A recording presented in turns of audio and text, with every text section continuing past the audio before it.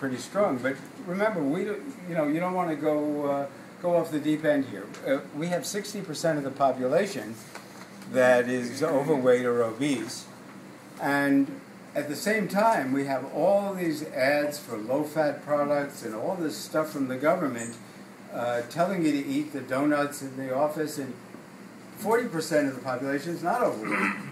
And that's just as important a piece of information. We need to find out why they do okay on a diet that doesn't look good on paper. So we don't really have the answers here. The point of the society and what you need to help us with is we need to have a voice. You know, we're ready to say we got it wrong. We exaggerated it. Now, the lipophobes have given themselves the privilege of not responding to any experimental evidence. I don't think we should do that. Yeah. Sorry. Okay. Well, I was just going to say what I was saying last time was that I think, and I don't know how. I guess my question is, how do you deal with this, or how do we deal with this? Is that when you see a study that says the low-fat diet caused these benefits, and the low-carbohydrate diet caused these benefits, better benefits than the low-fat, but the low-fat diet caused these benefits, then you're saying that the benefits were caused by the reduction in fat. That's what people hear, when that's not the case. If you're eating 3,000 calories a day and you're eating 500 grams of carbohydrate and you go into a study and you reduce the calories to 15, or was it 1,400 in this study, and you go from eating 500 grams of carbohydrates to 160 grams of carbohydrate, it's not that it's very low carbohydrate versus low fat anymore. Let me very answer, low carbohydrate versus moderately. Let me answer the question in its generality. We need good science. Now, my suggestion is that what we really need is we need something like a court of law. We need a panel of people who don't have a stake in this, but who understand science. We need a panel of physicists and meteorologists and archaeologists, and then we should make a case. We should be out there and say, this is what we think, and the low-fat people can make their case, and then they can decide. Would you care to speculate on what the panel that's now already convened to create the new 2010 Federal Dietary Guidelines for Americans is going to come up with this year? Yeah, it's going to come up with the same old stuff. I think in a way the answer to some of these questions is that the reason we've gathered is to solicit your enthusiasm to come up with ideas as to how do you break through an army that's much larger than us and that's well defended. And the question is, we don't want frontal assaults. If you apply directly to a journal with this kind of information, what you get back is simply a summary rejection. Well, so the idea is like, we need thoughts. We need really good thinking as to how do you actually get some kind of a flank attack on a very well defended position. Well, wait a minute. Let me interrupt. I don't really know how to do that. Well, wait. That's part of the question. Let me interrupt you because what we need is action. We don't need any ideas that you're not prepared to carry out yourself. Okay, we get a lot of ideas, but we're a very small group. We don't have a large staff. Yeah. I mean, it seems to me that the sort of sacred cow we're up against is the idea of the balanced diet.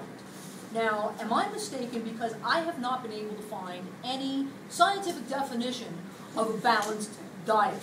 So far as I can tell, a balanced diet is eat pretty much the same things that your parents ate, your grandparents ate, your great-grandparents ate, but not the things your distant ancestors, the hunter-gatherers, ate. Is there any, to me the term balanced diet is so unscientific it makes me want to puke. And yet people hold it up as, oh, you're obviously crazy and immoderate because you're not advocating a balanced diet. If we went back to our grandparents' diet, we'd make a big yeah. I mean, the most important large-scale population study, random controlled trial, is we put 300 million people on a diet where they were advised to first eat a variety of foods but not too much.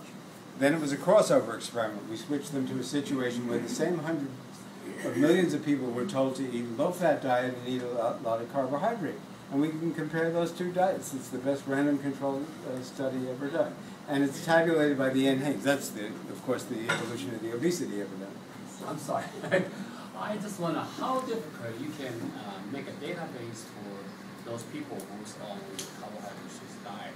Is it costly to build a database? The reason I'm saying is I have been invited to different forums, panels, to contribute to my thought. And I found that several people have been going on with low carbohydrate beyond this group. And so I thought if we can build up a database, just like we have a database. Are you volunteering to start? No, I don't know. Because I'm not. I hope you can help me to find out a way. Let me tell you this. The reason is we have a database for registered nurses nationwide. We have a database for physicians too. So oftentimes when you go to do some research, you can pull them out and make comparison. See, for example, I sampling a lot of articles, as you know. And for example, there's one Dr. Singing Liu.